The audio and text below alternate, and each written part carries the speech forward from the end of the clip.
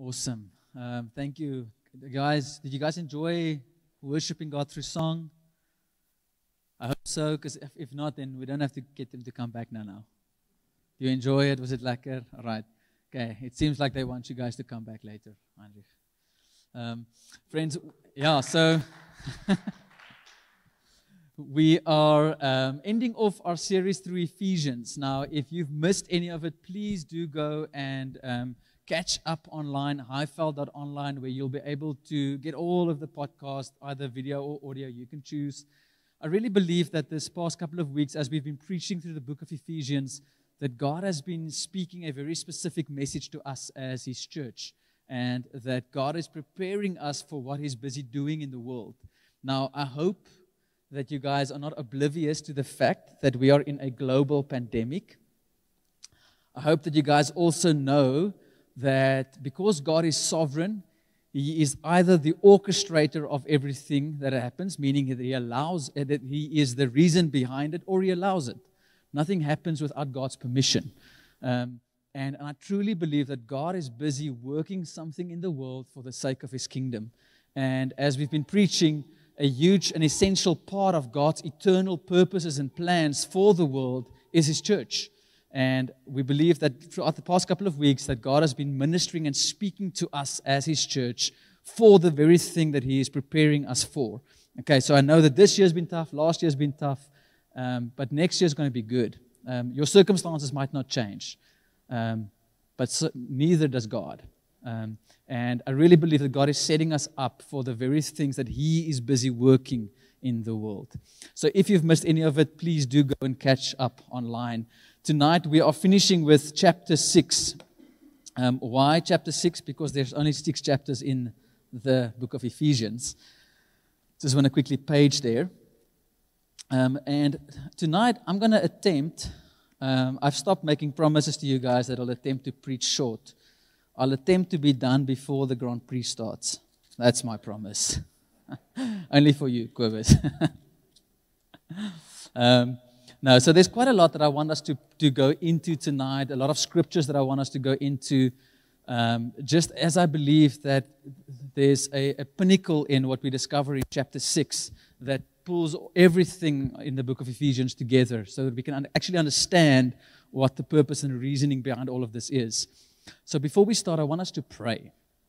And for tonight, you'll need an open heart, but also an open mind. And I'm going to pray for that. So close your eyes. This is just so that you're not distracted. All right. So close your eyes. Holy Spirit, would you come and show us right now in Jesus' name? Would you come and show us the things that's distracting our minds? Right now, Holy Spirit, would you come and bring those things into the light? Everything, Lord, that wants to be a hindrance to us receiving the Word of God tonight. Come and help us see what those things are. And then I want you, just whatever the Holy Spirit is showing you right now, just lay it down. Say, Lord, I'm just giving this to you right now. For the next however long Jaco decides to preach, I'm giving this to you. And some of the things that's in your mind right now are legitimate things. Might be people that you care about that might be sick. Might be things that's very real circumstances that you're worried about. And all of them are legitimate. Some of them are not. But whatever it is, would you entrust it to God? Say, God, I'm choosing to trust that you love me. And your word promises that you know what I need even before I ask because you love me. You're a good Father. And right now, I'm just giving this into your hands. Trusting you with it. Asking you, Lord, that you'll give me a clear mind to receive your word tonight. I bring you my heart, Lord. And I open it up to you. The one who knows me best, all my failures, all my shame, all my guilt, all the things, Lord, that I often use to disqualify myself from your presence, but I'm giving it to you right now. I thank you, Lord, that I can proclaim the love of Christ into my heart, and I pray that you'll make my heart receptive to your truth tonight. We come and silence the accuser, the enemy, the lies. We come and silence all of them, Lord. And we thank you that our hearts and our minds are open and receptive to hear and receive from you tonight. Amen. Amen. All right, Ephesians 6. So I'm going to major on the second part of Ephesians, but I'm going to read through the first 9 verses just quickly because they're really powerful. I'm not going to preach on them too much, not even going to make a lot of notes on it. There's some really good stuff for us as Christians to take from this, so just receive. It starts off to say, "Children, obey your parents in the Lord, for this is right. Honor your father and mother, which is the first commandment with promise, that it may be well with you and you may live long on the earth. And you fathers, do not provoke your children to wrath, but bring them up in the training and admonition of the Lord. Bondservants, be obedient to those who are your masters." So in our context, hopefully none of you work for slave owners, although some of your bosses might treat you as slaves. My whole team is not here tonight, so none of them can accuse me of being a slave driver. But you work for someone. Be obedient to those who are your masters according to the flesh, with fear and trembling, in sincerity of heart, as to Christ. Not with eye service as men pleasers, but as bondservants of Christ, doing the will of God from the heart, with good will doing service as to the Lord and not to men. That's a tricky one. Go and chew on it. Knowing that whatever good anyone does, he will receive the same from the Lord, whether he is a slave or free. And you, masters, do the same thing to them, giving up threatening, knowing that your own master also is in heaven, and there is no partiality with him. Okay, that's just an introduction. Good. I hope that the Lord spoke to you whatever he wanted to speak to you from verse 1 to 9. That's not what we're preaching on. The rest is coming. So Ephesians, if you go to the main slide. Ephesians is the incredible story of God, us, and the church. And that's what we've been preaching about over the last couple of weeks, that it's a revelation of God, God revealing himself to us. It's a story of the church and our identity that's locked up in being part of Christ, being part of his body, and that through all of this, God has got this eternal plan to rulers and principalities in the heavenly realms. So Ephesians 6 then is starting with Paul's final instruction. So verse 10 to 12 says, "Finally, be strong in the Lord and in his mighty power. Put on the full armor of God so that you can take your stand against the devil's schemes. For we do not wrestle against flesh and blood, but against the rulers, against the authorities, against the cosmic powers over this present darkness, against the spiritual forces of evil in the heavenly places." So he's saying, finally, as a conclusion to all of the things that I've spoken to you about, be strong in the Lord and in his mighty power. Put on the full armor of God so that you will be able to stand against the schemes and the plans of the enemy. So Paul is saying that we are in a real battle, and it's not a physical battle, it's a spiritual battle, and your real enemy is also not physical, it's spiritual.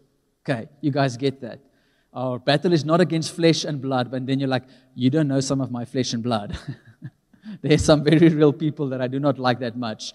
But Paul is saying that our battle is not against flesh and blood, it's against spiritual forces and rulers and principalities in the heavenly realms. But everything that we've been speaking about has been building up to this. So I'm going to do a quick overview of some of the things that I believe is important for you and me to understand the very real spiritual battle that we're in. So Ephesians 2, Paul writes and he says, "And you," everyone say me, even you at home, say me, "And you he made alive who were dead in trespasses and sins." So you were dead and God made you alive through Christ. So if you go to the next image, just after this, yes. And go. All right, so you need to understand that there was a gap between you and God. There's a separation between you and God because of a sinful nature. Not just the wrong things that you do, but a nature, a being. So this cannot be fixed by just doing more right things. And I think often that's our approach to Christianity, is there's a list of do's and a list of don'ts. And as long as I do more of the do's and don't do most of the don'ts, then I should be okay with God. But your problem with God is not a physical thing. It's not a fruit thing. There's a nature problem. There's a spiritual death that you and I have. And God, through his mercy and his grace, stepped into our world. So God became man in Jesus Christ. He lived the life that we should have lived, perfect and obedient to the will of the Father. But then Jesus also died the death that we should have died. So He died, and then 3 days later He rose from the grave, overcoming the death, overcoming the penalty for sin, paying the penalty for sin. But then also He ascended into heaven. And all of that is incredible, incredible good news for you and me. But it gets better. Next verse. Then God made us alive. Everyone say me. All right? He made us alive and raised us up together with Christ and seated us alongside Him in the heavenly places in Christ Jesus. My friends, you need to understand this to understand Christianity. So go to the next picture. So whoever receives Christ, whoever identifies themselves with the death and the resurrection and the ascension of Christ, gets to receive the forgiveness of sins, but also the gift of eternal life. And then Paul writes and he says that we together are raised together with Christ and seated alongside Him in the heavenly places. Now this is important. So before Christ, you were spiritually dead, without God, without hope in this world. But because of the work of Christ, you can receive mercy, you can receive the forgiveness of sins, but you are also made spiritually alive. And then this new spiritual alive person of yours is now seated, raised with Christ and seated alongside Him in the heavenly places. Where's Jesus? He's in heaven. All right. Do you guys think Jesus is assured of His salvation, that He's going to go to heaven? It's a dumb question because He's there. He's God. There is no heaven apart from God. If you're seated alongside Christ in the heavenly places, then there's an assurance of salvation that is yours, not because of what you've done, but because of what Christ has done. So when you are made alive with Christ, you also receive a new position. And that's important. So, to be in Christ is to be spiritually alive, opposed to being spiritually dead. And a spiritual dead person cannot produce any good fruit that is pleasing to God. A spiritual dead person can be a good person, but they cannot produce anything that is pleasing to God. A spiritual alive person produces new fruit. To be in Christ is to have a new position, seated alongside Him in the heavenly places. To be in Christ is to be assured of your salvation, knowing that when you die, you do not have to fear judgment because Jesus already took your judgment upon Himself, so that you have now been given a new position and assurance of your identity and your sonship in Christ. So you don't have to fear death, which is good news. To be in Christ is to be part of the body. You cannot be part of Christ and not be part of His body. So that's some of the stuff we've spoken about over the last couple of weeks. Then Ephesians 3, verse 10, Paul writes and he says that His purpose, God's purpose, was that now through the church, everyone say the church. Everyone, that wasn't everyone. It was like, right, so everyone say the church. 1, 2, 3. That's better. That through the church, the manifold wisdom of God should be made known to the rulers and authorities in the heavenly realms, according to the eternal purpose that He accomplished in Christ Jesus our Lord. So God's purpose now, remember His manifold wisdom stretching from the beginning of time to the end of time and then even beyond into eternity. This eternal plans and purposes of God is now to be revealed to the rulers and authorities in the heavenly realms according to the eternal purpose that God has already accomplished, past tense, in Christ Jesus. I know it's a lot, and I'm trusting that the prayer we prayed earlier is working so that whatever you feel is like too much, too quick, that it's sinking in somewhere, because all of this is important. So Paul says, our battle is not against flesh and blood, but against, next verse, we do not wrestle against flesh and blood, but against the rulers, against the authorities. To whom is the manifold wisdom of God revealed? Rulers and authorities. Against the cosmic powers over this present darkness, against the spiritual forces of evil in the heavenly places. So, we have an assurance. right? There's a space where God has given you a new position. You have an assurance. You are redeemed, meaning that someone has stepped into your story and has unlocked the prison door that has kept you bound, but there was a price that needed to be paid, and that price was Jesus himself. So Jesus exchanged himself for your freedom. So Jesus put himself behind the prison doors. You are forgiven. It's not just that God has extended mercy to you and has said, okay, it's fine, I know you've messed up, but I forgive you. I extend mercy to you and I understand, but he's forgiven you, meaning that he has dealt with your trespasses, never to hold it against you ever again. Friends, is that not good news? I wish we could do that always. My one friend, him and his wife had an argument, and she was talking about something, and the next moment he's like, she's like, what are you doing? She's like, no, I'm just digging up all the old cows that we've already buried. I think it's funnier in Afrikaans, right? Al die ou koeie uit die sloot uit. God, when he forgives you, he's saying that I'm not going to hold this against you any longer because the price has already been paid. So not only have you received mercy, but justice has also taken place. Then you are restored into your rightful relationship with God as if you have never sinned. Let that sink into your mind just for a second. That God now works with you, he acts against you as if you have never sinned. Doesn't make sense. We have a new position. We have a new identity. You are a people of God. We are part of his body. There is unity in the body. And then there's maturity that takes place as we submit ourselves to Christ as the head, but also to one another as the body. And then from this place, we engage in the battle. That's important. There's a very real battle that you and I are part of that's happening right around us at this moment. But the place from which you engage in this battle is everything we've spoken about now. It's seated alongside him in the heavenly places. It's not a defeatist attitude. No, you are more than conquerors through Christ. And we get to engage with a very real battle from a space where God has given you a position that is the same position where Christ is. From that space, we engage with the battle. All right. So, Ephesians 6:13-20. I'm going to read, and then we're going to unpack it. Therefore, take up the whole armor of God, that you may be able to withstand in the evil day, and having done all, to stand. Stand, therefore. It's a lot of standing. I see a lot of sitting. Okay.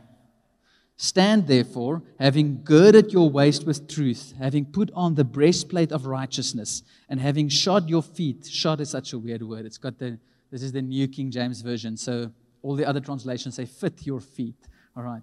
So shod your feet with the preparation of the gospel of peace. Above all, taking the shield of faith with which you will be able to quench all the fiery darts of the wicked one, and take the helmet of salvation and the sword of the Spirit, which is the word of God, praying always with all prayer and supplication in the Spirit, being watchful to this end with all perseverance and supplication for all the saints, and for me, that utterance may be given to me, that I may open my mouth boldly to make known the mystery of the gospel, for which I am an ambassador in chains, that in it I may speak boldly as I ought to speak. Now, most of you, if you went to Sunday school, kinderkerk and CSV and all of these things, at some stage of your life you would have had the armor of God illustration, and someone would have had a video or had like stuff on. There's only so many stories that we can make very visible for children's church, and this is one of them that's quite cool. So you would have probably heard about the armor of God. Now, I'm not going to go into too much depth into all of them. This is something that you can go and spend some time on. But I want us to run through them, and then I want us to bring us back to what I really believe God has got prepared for us as a church. So the first one is that we gird your waist with truth. So there's a belt that they would put around themselves. So Paul is giving them this instruction from a prophetic message in Isaiah, basically speaking about the battlefield and the soldier going into battle, but then being dressed for battle. So there was a belt that they would put around them. And it's not just like a belt that you and I wear on our jeans. there's a bit more to it. But you would gird your waist with truth, and biblical truth. There's a space where your life can be directed by things that are not true. There's a space where your life can be directed by your emotions, your feelings, your circumstances, and these can be the things that now lead the way, where David writes and says, Lord, let your word be a lamp unto my feet. So we gird ourselves in the word of God, in what is true. But it also speaks about integrity, honesty, your character, a type of person that you've become in Christ, that you are a person whose yes is your yes, your no is your no, that you tell the truth, that you're a person of integrity, a person of truth. The second one, the breastplate of righteousness. There's a nicer picture of the breastplate of righteousness. So, and this is important. Righteousness means that you are in right standing with God, and every area of your life is in right standing with God. Now, I think there's many areas of our lives that we can say, God, I know that this thought is maybe not in right standing with you, or this behavior is maybe not in right standing with you. But you put on the breastplate of righteousness, not of your own righteousness, but the imputed righteousness of Jesus, something that has been given to you that you did not work for, that you did not deserve, that you did not earn. And Paul, the Bible says that in Christ we have become the righteousness of God. So the righteousness that you put on is not your own. And that's good news, friends, because our righteousness, our own good works, it fails. It fluctuates. One day we're good, one day we're not. One day we press in and we take hold of the promises of God, and some days we fall back. Some days we're not as passionate. Some days we don't even want to get up and read our Bibles. But you put on the breastplate of righteousness, not of your own, but of the righteousness of Christ. Your feet is prepared with the gospel of peace, a preparedness of mind and a readiness to respond to God's will. And it's this knowing that you have peace with God. Friends, that's good news. You have peace with God, meaning that you can enter into His courts without fearing judgment, without fearing punishment, without fearing anger, because you have peace with God. Why? Because of the gospel. Because of what Christ has done. He has enabled you to step into the presence of God without fear, without hesitation, without limitation, because you have peace with God. I'm not asking you whether you've had a good week. I'm not asking you whether you're on track with your Bible reading plan. Because of the gospel, you can have peace with God. And then the preparedness and the readiness to not just take the gospel for yourself, but to also preach the gospel, to share the gospel, to share the good news with others. Then the shield of faith, believing the word of God. So the enemy comes in with these arrows, these flaming darts that want to either just proclaim lies into your soul and give things like, let's say the enemy comes in and says, God can never love you. I mean, just look at your life, look at your past, look at the things that you've done. How do you think that God can ever love you? Or maybe it's not that to that extent. Maybe just saying, God cannot love you as much as He loves that person. But then you step in with the shield of faith and say, no, the Word of God says, nothing can separate me from the love of God. Nothing can separate me from the love of God. And it's a space where you shield off the arrows of the enemy that want to accuse you. You shield off the arrows of the enemy that want to sow lies into your soul, but you battle it with the Word of God.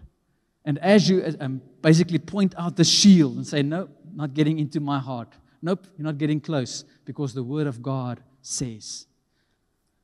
Then the helmet of salvation, and I think this one is important. Well, all of them are important. That's why they're in the Bible. A couple of months ago, we had a sermon series on the battle of the mind. You guys remember that? And like taken captive. And we have to take captive every thought that elevates itself against the knowledge of God. And a big space where the enemy often captivates us is right here in our thinking.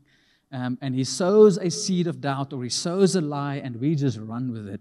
And we apply that thing into every area of our lives. And he is the great accuser. So he comes, he accuses you, and he tries to blame you, and he tries to accuse God. So maybe you've prayed and you didn't get what you prayed for, and now it's like, oh, and God is really good. So he starts to either accuse you or accuse God or accuse people around you. But it's in this space where we put on the helmet of salvation that protects our mind, so that we don't allow the lies of the enemy, the accusations of the enemy, the schemes of the enemy to grab or create a stronghold in our minds. Because in that space, whatever you think on, you become. So we get to put on the helmet of salvation that protects our minds, and then the sword of the Spirit, the Word of God. It is the weapon in your warfare. All right? All of the others are defensive, where the sword is your offensive weapon. And if we go back to the story of Jesus, where he was led into the wilderness to be tempted by the accuser, by Satan, what was his weapon of choice? Scripture, the Word of God. So whenever the enemy accused him, he used Scripture. So here's a question for every single one of us. All right, whom of you play video games? I know there's some nerds here. All right? It's good to be a nerd, guys. That's how Riet and I remember when we were still dating. We would play computer games online with each other. So I married a nerd as well. But it sucks when you run out of ammo. And then you've got to try and find a space where you can reload your ammo. But if you're out of ammo in the battlefield, then that's quite a sucky position to be in. Now, you and I are in a spiritual battle. What does your ammo canister look like? Is it filled with the Word of God? Because that is your offensive weapon. That is the very thing by which you can stand against the enemy, with the Word of God. Do you have enough ammo in your gun, in your weapon, so that you're able to actually proclaim Scripture, to proclaim truth against the lies of the enemy? So it's important that we know the Word of God. So I hope you guys are excited about next year's Abide theme, abiding in the Word of God. Okay, so that's the armor. Now, I saw someone saying that the Christianity isn't mystical in the sense that it's magic. Like sometimes we're like, okay, the armor of God, and I just got to proclaim the armor of God over myself, and now I have the armor of God over my life. No, it's calling you to take action. So in all of these, it says, put on or take hold of. So it's something that you have to position yourself in, that you got to actually act upon. It's not just a wishful thinking, oh yeah, I've read it, okay, God, thank you for the armor. No, we're in a spiritual battle. It's something that you actively participate in. So who is Paul speaking to? The church. Because we need to understand that when Paul spoke about the manifold wisdom of God being made known to the rulers and principalities of the heavenly realms through the church, he changed the narrative. That God is no longer speaking about His plans for the world and His plans into eternity and thinking about individuals. Yes, you and I are individually loved by God, and you are individually saved. You cannot be added to a corporate salvation. God loves you. God chose you. God saved you. He redeemed you. But then He added you to His body. And now, when God has a plan for the world, when God has a plan to redeem the nations, when God has a plan against the schemes and the powers of the heavenly realms, He's speaking to His church. So Paul is writing to the church. So we're not just putting on the armor for ourselves and for our own sake. We're putting it on for the sake of one another. And friends, when you're in the battlefield and your friend next to you's ammo is low, what do? You share ammo, all right? If his shoes are loose, you help him tie it. If his breastplate is missing, you try and cover him, because we're in this together. So we put on the armor not just for ourselves, but for one another, because the spiritual attack is not just against you. Yes, the enemy wants to take you out, but it's against the body of Christ. And what are one of the things that we spoke about in Ephesians 4, that there is a unity that God calls us to as the church. So what will the enemy try and attack? Our unity. A house divided cannot stand. So the enemy will try and attack our unity. So sometimes we just put on the armor so that we will guard our unity, our identity, our purpose and calling as the church of Jesus Christ. All right, so the battle is real. The battle is spiritual, not natural. So you and I are in a spiritual battle with spiritual beings. All of us have probably seen like exorcism movies, or you've heard about it, or you've seen a movie trailer, all right? And like, oh my mind, that is so weird. Now, spiritual warfare is not about charisma. It's not standing on stage and screaming at things or shouting at things and then they do certain things. Spiritual warfare is about you and I understanding our dependency on Christ. Apart from Him, we have zero authority over the evil one. Apart from Him, we have nothing to give, nothing to bring. Like in the Gospel of John 15, it says, apart from Him, we can do nothing. So spiritual warfare is accurately positioning yourself, being dependent on God. Say, God, apart from you, I've got nothing. But in you, and we're going to get to that. So, we are in an intense, epic war. Okay, we all like war movies. We all like these scenes of battle, and then there's a victory and all of that. I hope all of us like it. But we are in an intense, epic war, and we are in exciting times because we get to be part of God's plan in this war. We get to be part of the battle. And then Revelation 12, and if you've read the book of Revelation, it obviously gives us insight into the end times when Jesus comes back. But Revelation 12 verse 10 says, and I heard a loud voice in heaven saying, now the salvation and the power and the kingdom of our God and the authority of His Christ have come.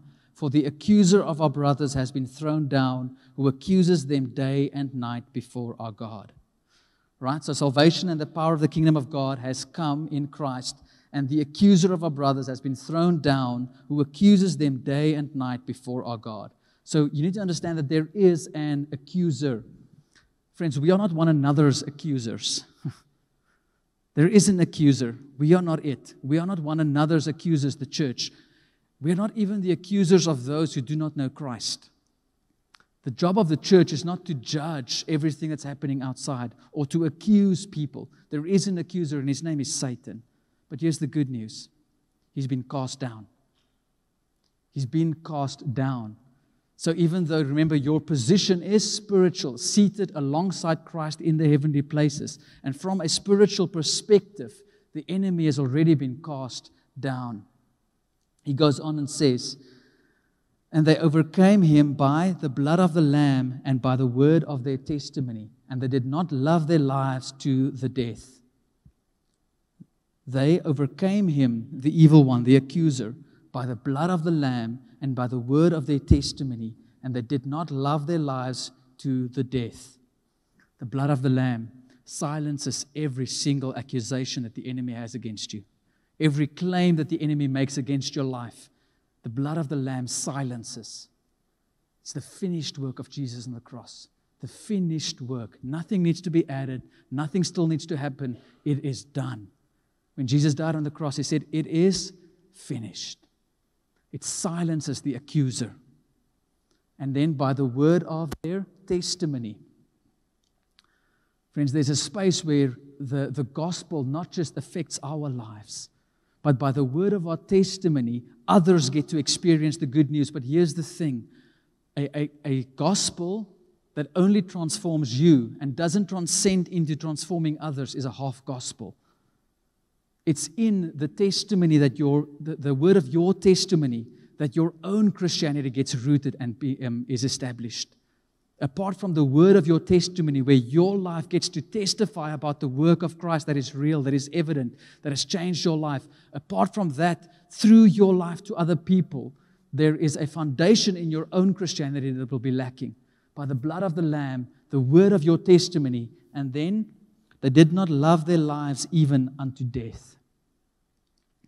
Now, when we read this, we think of Corona. I hope I don't die of Corona. Now, Paul is speaking to people who were physically persecuted. A couple of weeks ago, there was a conference for many of the different regional leaders in every nation in Dubai. And they contacted the leader of the church in China and said, you should not come because the persecution on them as a church and him as a leader has raised significantly. And shortly after, he was actually in prison. And they just told him that we know who you are, we know where you meet, we know what you do, know whether we're watching you. So when they read about persecution, it's not something that's foreign to them. For us, it's a little bit foreign. But here's the thing. They did not love their lives even unto death. This life is not the be-all and end-all. The things of this world, the experiences of this world, the riches of this world, the things you can accomplish, the places you can see, etc. That's not the goal of life. That's not the main aim of life. And I think often when we think about life and we think about our dreams and our plans, like, yeah, I've got this idea for a holiday destination, and I've got these career plans, and I've got these family plans, and we sometimes make them the main thing. And John is writing in Revelation saying, by the blood of the Lamb, the word of your testimony, and not loving your life even unto death, we overcome. And as long as we make some of these earthly things, these things that are temporary, as long as we make them the main priority, or as long as they are at the forefront of our agenda, we will struggle with Christianity. You'll struggle with Christianity when the greatest expression or experience of joy is found in this life alone. Because God did not set it up that way. Because He's created us for eternity with Him. And so often throughout the Bible, it says that we should not neglect meeting together. We should encourage one another. We should persist in prayer all the more as you see the day, capital D, approaching, speaking about the return of Christ. We need to understand that the Bible tells us what the world will look like as we draw nearer and nearer to the return of Jesus Christ. And if you're a Christian, it does not get easier. It does not get easier, friends. And I think if we have this idea that our Christianity is to keep us safe and comfortable and it makes all of our dreams and desires come true, no, that's a fairy tale. But God is giving us something that is sure, that is trustworthy, and that can cause hope to arise in your heart even in the most unhopeful circumstances, because our hope is not in this world alone, it's in the next. By the blood of the Lamb, the word of our testimony, and not loving our lives even unto death. So we are challenged to have an eternal mindset, that to align ourselves with God's eternal plans and purposes, that this life is but a vapor in comparison to eternity, that we live with eternity in mind. We plan our calendars with eternity in mind. This morning, I was reading through Revelation 14 or 15, and I said to Riet, in Scripture it says that there will come a time when the mercy seat of God is inaccessible. Meaning that there's only a limited time where we can still intercede for people who do not know Christ.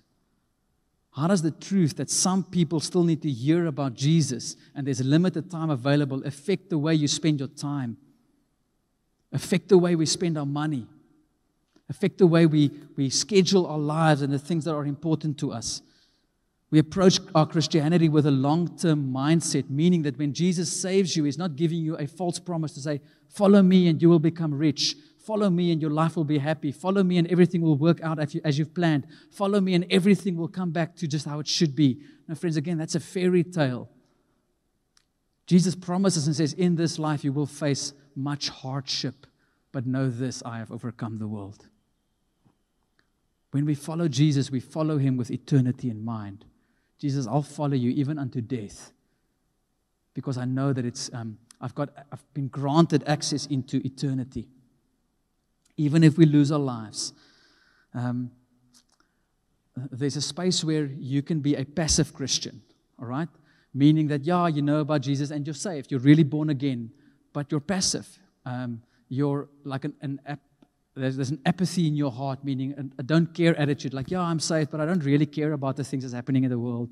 I don't really care about people who don't know Jesus. I don't really care about people who are struggling. I don't really care about poverty and all of that. I'm just okay. But the danger when you are a passive Christian, a nominal Christian, then your life has very little influence in this world. And when you are a nominal Christian who has very little influence in this world, you become a very easy target for the enemy to snatch you away. The Bible warns us that in the last days, many will fall away from the faith. But we are not of those who shrink back. We are not of those who shrink back. So God calls us to participate in this battle. I've got a couple more scriptures. 2 Corinthians 5:15-16. And he, Jesus, died for all, that those who live should no longer live for themselves, but for him who died for them and was raised again. From now on, therefore, we regard no one according to the flesh. Even though we once regarded Christ according to the flesh, we regard him thus no longer. And friends, this is important as you and I engage in the spiritual battle. Our battle is not against flesh and blood, but against spiritual forces of evil and darkness. We regard no one according to the flesh. You might have people in your life that you really dislike. You might have people in your life that really hurt you. You might have people in your life that, by all accounts, are wicked and evil. But you need to understand that we do not judge according to the flesh. We judge according to the Spirit. And the moment you judge a person according to the Spirit, there are one of two possibilities: spiritually alive or spiritually dead. If you're spiritually dead, you have been taken captive by the forces of darkness, meaning you have no choice but to produce the fruits of the devil. You obey your father, the devil, when you are spiritually dead. And the thing that needs to be birthed in your heart when you're dealing with a spiritually dead person is compassion, because you know that it's by grace alone that you have been saved and have been made alive in Christ. A compassion stirs in your heart for those who do not know Jesus, because we do not judge according to the flesh. We judge according to the Spirit. Our battle is not against flesh and blood, it's spiritual. So there's spiritual strongholds, spiritual blindness, spiritual death. We're at war, and we put on the armor of God, but the battle is spiritual, not natural. Go to the next diagram. I'll quickly explain this to you. There's a spiritual realm, a natural realm. Okay, you and I are sitting in the physical here, the natural, but we're also seated alongside Christ in the spiritual. Now, God created the world. In the beginning, God created.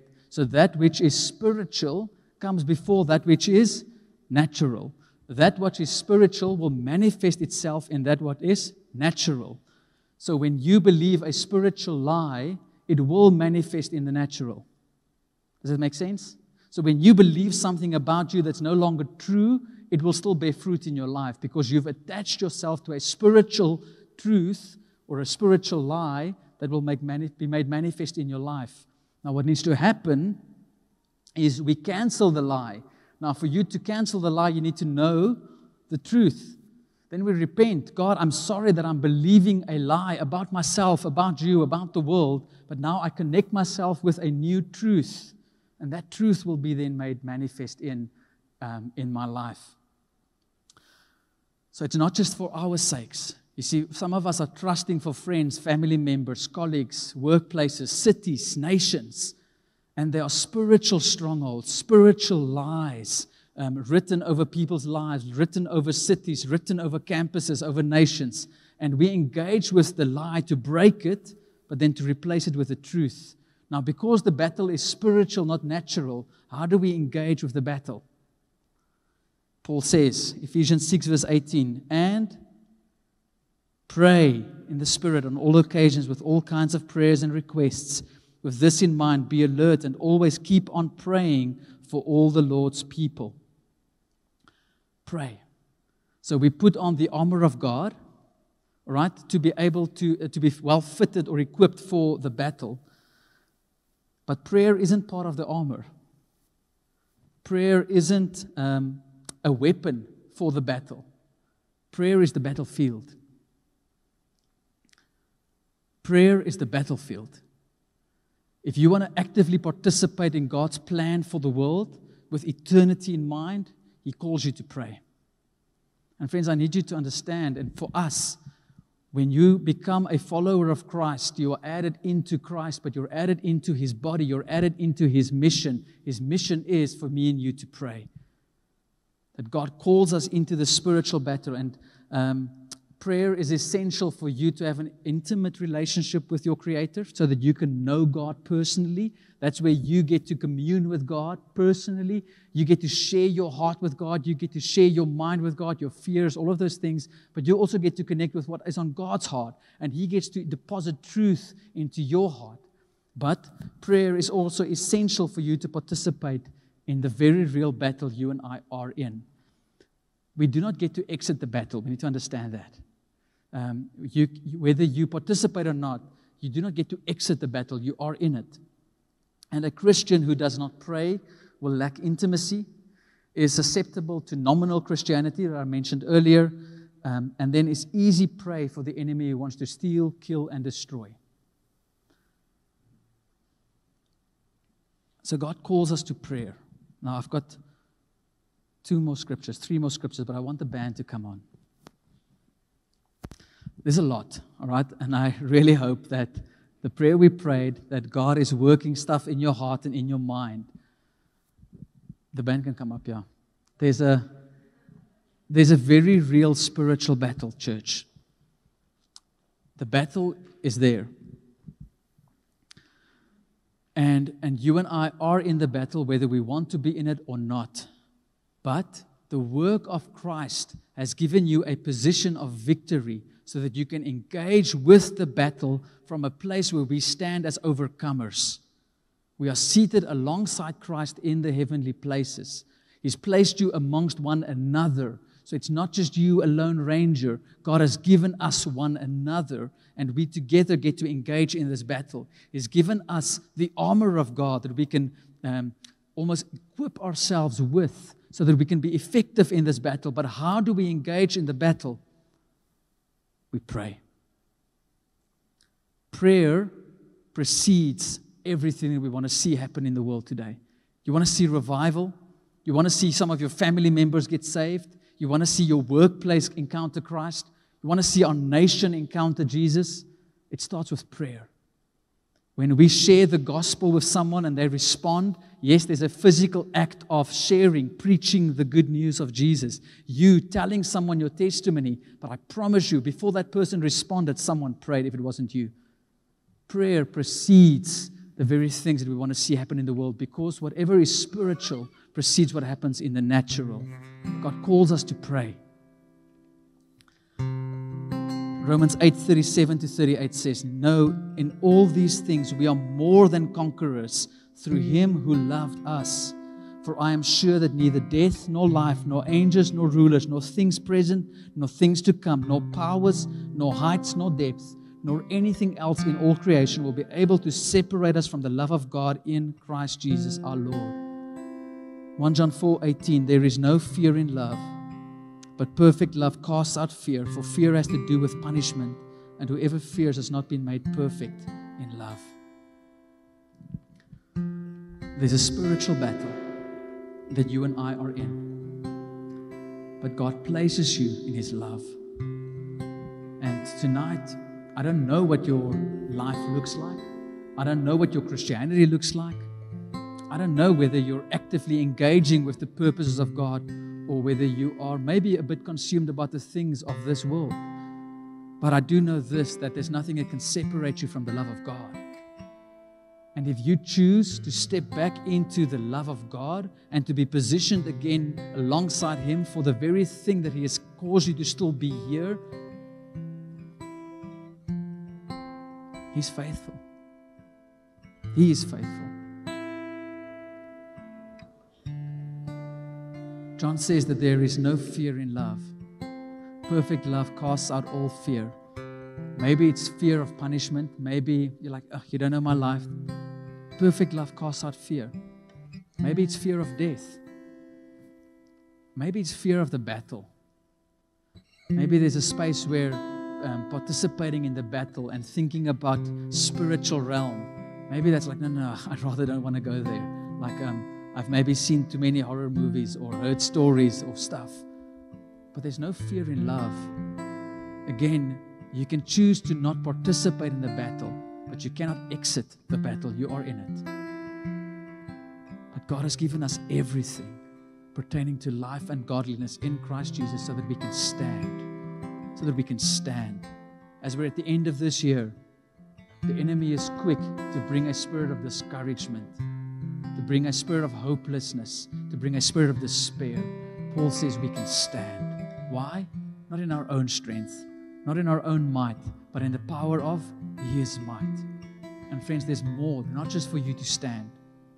God didn't give up everything so that you and I can just survive until He gets back. No, we are called to rule and reign with Christ for His sake. You get to actively participate in the spiritual battle so that many more people can get to know Jesus.